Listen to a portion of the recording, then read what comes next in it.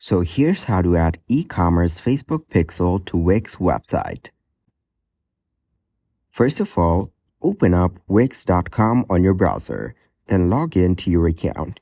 As you can see, I'm already logged in to my dashboard. Now go to Marketing on the left panel and select Marketing Home from here. So once you're in this page, scroll through and search for Marketing Integrations. If you cannot find it, click on the search bar on the top. After that, you can type it in and easily find it. So now I will be typing in Marketing Integration. And as you can see, it is here and it says easily add tools like Google Analytics, Facebook Pixel, and Copy and more. So click on it. On the next page, you'll get to see Meta Pixel and Copy right here.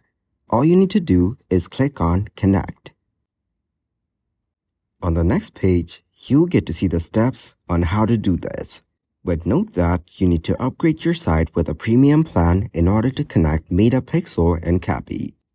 So upgrade your site to a premium plan from one of these packages and you can easily connect Meta Pixel and Copy.